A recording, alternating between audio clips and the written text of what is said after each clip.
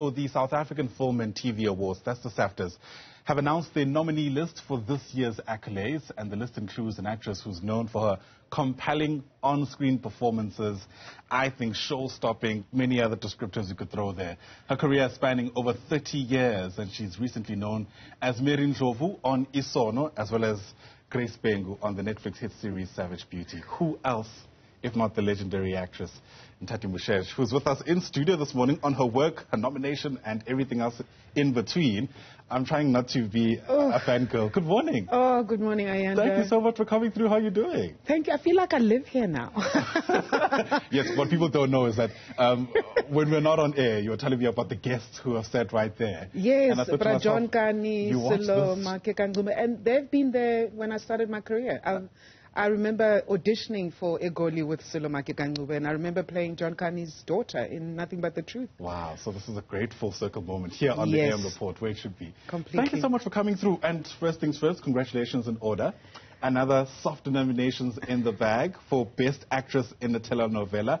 It follows, dare we say, many other awards, quite frankly, and nominations. So do they feel any different now than they did at the beginning of your career? An award is an award is an award. Yeah. I think you never get used to it. Clive Morris actually alerted me that I've been nominated. I'll be honest, I wasn't expecting it. So when he said, congratulations on your nomination, I said, what are you talking about, Clive? And he said, for Mary Ndlovu. What? And then I went on the socials and there it was. Yeah. It always feels like a little, it's bubbles that run in your stomach because it's, wow, it's a validation from your industry, from your peers, from our supporters. Absolutely. And takes a lot of work to get there. And I think we shouldn't underestimate that. In a context where some people of your caliber have expressed concerns around perhaps who is now acting in the industry, who's now kind of getting the gigs, and whether or not the sanctity of the craft is being protected. Oh, Ayanda, you're asking a tricky one. Yeah. Because, you know, there was that hashtag, open up the industry.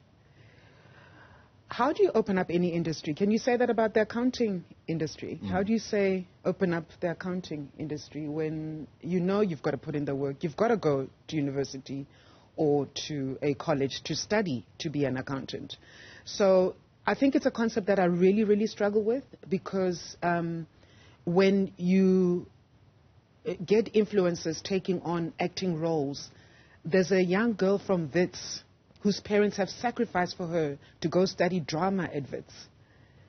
And now she's sitting at home without work. So what are we going to do about the people that have studied and are really passionate about this craft?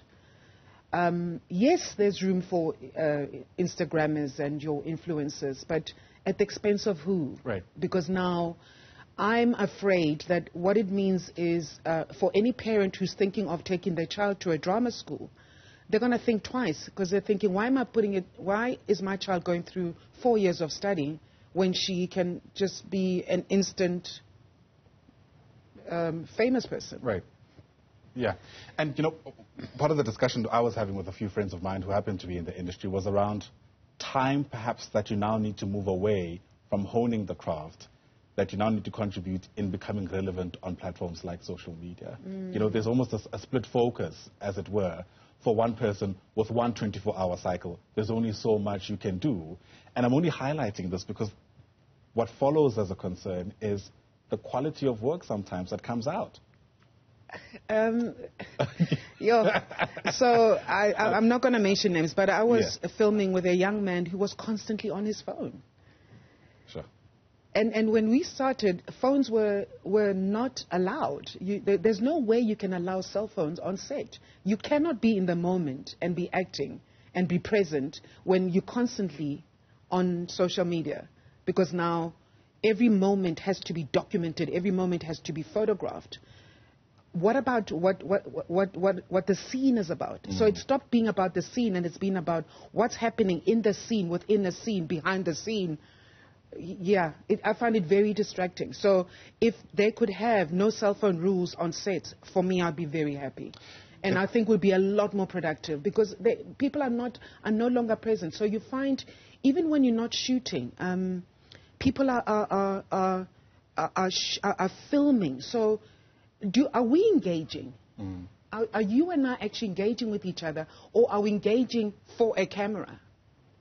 Because now it's become about what's Ayanda doing now? How is he asking the question, am I looking good? Is it my right angle? But you and I are not actually talking. Right. So how are you going to get to know the real Nthati if you're seeing Nthati through a camera lens? Because that's the thing about acting, right? It's actually got little to do with acting, but it's about becoming. Yes. In that moment. Yes. Yeah. Yeah. It's about being present. It's about taking every moment as you see it.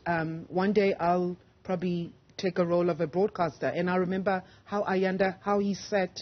Oh, he did this with his hands. What did he do? How did he present himself? So everything becomes an opportunity. Everything acting is about observation. So I'm constantly observing people. Sure. Speaking about opportunities, playing Mother Mary must have been quite the opportunity on Isono. And I'm mentioning that because that's what you're actually nominated for as Best Actress. I mean, I think they were spoiled for choice about which of the characters to hone in on with you. What an opportunity it was to play that character. I mean, you're quoted as saying she's intensely evil. As it were. Yeah. Interesting comment, because I'm taught that actors shouldn't judge their characters. Oh, you have to sit in judgment of them, because it's in judging them that you then start making choices. So I have empathy for Mary. I don't understand half the choices she makes, but she was intensely evil. But what is evil? Because we love labeling, she's a witch, she's evil, she's this, she's that. And yet Mary was driven by her trauma. Right. She experienced trauma as a teenager. And that trauma has influenced the decisions that she makes later in life. She doesn't have a healthy relationship with her kids because she grew up in an orphanage. So you can imagine. So how about we tell a story about how Mary's traumas have shaped the kind of person that she turned out to be. Yeah, it's all about background, influence, experiences, what we go through. But of course, then, because it's television, you also got to entertain your audience. Absolutely. Yes. Yeah, and you do a great job at that. In fact, I just finished watching Savage Beauty. My goodness. Oh, you did. Nothing could have prepared me for that performance as well. But I also didn't know how to feel about Grace at the end, quite frankly. I mean, the easy interpretation is to see her as the villain, this woman who'll stop at nothing to get what she wants. But she's a victim of something else in a different way, like many women in this country. Imagine being married to a serial philanderer, yeah. Ayanda. Can you imagine how many Nyathis Grace Bhengu had to go through? Don Bhengu has a Nyathi every single time. So she gets rid of the one, he takes on another one. And then not only that, then he wants to make them his wives. And this is a woman who started the empire with him. So what are we saying to the Grace Bhengus of the world? The women who stand behind the powerful man, and yet she's given no credit for the amount of work that she's put on. She's the brains behind the empire, not Don. Right. He's just the face. But Grace is the mastermind. And she's the empire builder, as I said. And so once again, it's a character that is influenced by her circumstances, by, mind you, the trauma that she experiences in being with a man who is so unfaithful 24/7. And now the girls are getting younger and younger and younger. What? The next time, this one was 21. Next time, what? She'll be 16? Right. And then it's statutory rape. Do you know what I mean? So, and then she's got an image to uphold. She's built this empire. She's certainly not going to allow a little girl to take over an empire, and certainly not a child born out of wedlock. That's Mary's thinking. From as far as I can remember, Nthati, you've always acted such intense characters. You know, there's moments where you think to yourself, is this person okay, actually, given the intensity of this moment? How easy is it to shake it off? After a day's work, getting home, being a mother? I've learned to just walk away from it. Yeah. I'm such a goof on set, and it's very deliberate. The reason why I do that, it's so I don't take it too seriously, because if I take it on, it'll really affect me. I wouldn't be able to drive back home. I wouldn't be able to function as a partner. I wouldn't be able to function as a mother, as a sister, as an aunt. Yeah. So I find moments where I can just shed it. But I've also learned the art of debriefing. So when we did when we did the intimate scenes, we had an intimacy coordinator, and they are fantastic to have on sets because he then taught us the art of debriefing. And I realized you never taught that at drama school, how to walk away from a character. It's find something, find music, talk to yourself and say, I'm no longer Grace Bhengu, I'm now stepping into Nthati Moshesh. And literally, the power of words. Right. And you can walk away from, okay, I'm not Grace Bhengu now, but the minute you walk on set, okay, I'm Grace Bhengu now, and I must leave Nthati Moshesh behind. Sure. And it's such an amazing and powerful exercise to do. I'm able to walk off, but I suppose it's also experience. Absolutely. Yeah. Speaking of experience, 30 years down the line, any characters that still take you aback and you think to yourself, I don't know if I can pull this off. I don't know if I can do this right. No, each character is different. Yeah. Each character is different. Maybe stage. There's a play we did quite a long time ago on called The Blacks, and it's an absurdist play. One of the most difficult plays. I think even at the end of the run, we still didn't quite get what the play was about.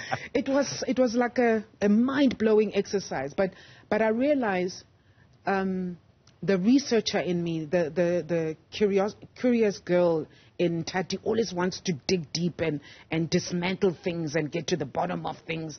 Now you see why I'm intense. Right. I'm very intense. Right. but that's what it is. And it was such an amazing experience. It took us to Sweden, and we worked with Swedish actors. We worked with American actors. But a play like that will never leave me, because if I had to revisit the play now, 20 odd years later, I'd probably see it very differently, because now life has shaped me. Yeah. Yeah. Yeah. Sure. I'm so glad that you're having a great experience with the work you do, because we have such a great experience consuming it. This was a moment to put a spotlight on you, to say kudos for the nomination. More than that, kudos for 30 years of what I think has been spectacular work in this industry. Thank you so much for coming. Thank you so much, Ayanda, and to your viewers as well. Absolutely. Nthati Moshesh, legendary actress, with us here in studio as we mark a career, as I've mentioned, which really has been outstanding, to say the very least. Look out for the SAFTAs, crossing fingers and everything else, as we choose a side, as it were, nominated for Best Actress. Once again, congratulations and thanks for coming in. Thank you. All right.